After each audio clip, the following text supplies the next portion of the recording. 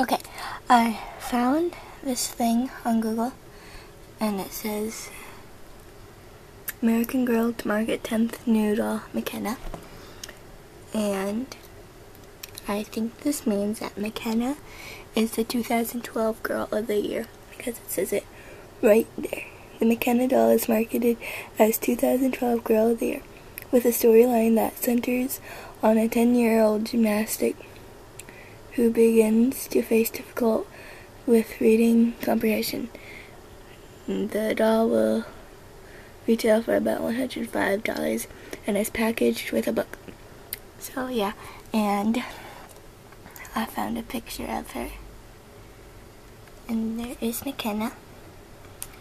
To me, she looks like Krissa with a different wig.